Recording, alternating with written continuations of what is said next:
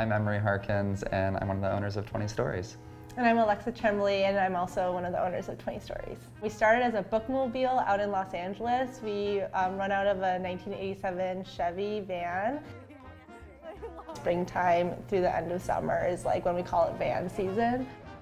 We're doing our first wedding this year, which is really fun. We do get a lot of dads who come up to the bookmobile and they're like, what year is this thing?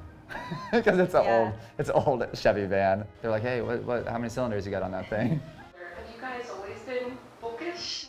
I mean, I remember getting in trouble in school. I'd be reading books in math class, and I would walk down to Kennedy Plaza to catch the bus from high school, and I'd like read all the way there. I read a lot of like detective books growing up, and I then would do my own detective work based off of the books. What sort of mysteries did you solve? So many family mysteries. Go around and be like, Dad's watching the History Channel again. It felt like the big stuff then. felt like the big time. So.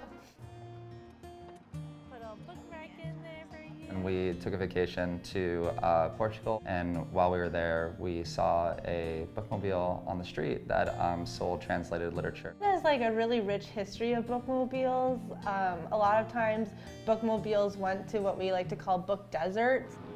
To help get books into the hands of children who have no books of their own.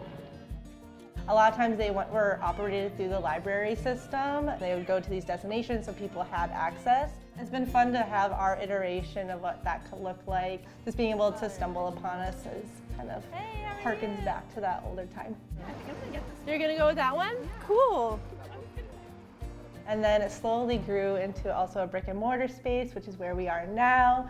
This is a really fun short story collection, and look at that beautiful cover. I know, I love it. Right. Why it's called 20 Stories. The bookmobile only had so much space, and we wanted everything to be intentional. It's 12 fiction, 4 poetry, 4 nonfiction. Always more books to read, so it's hard to keep up.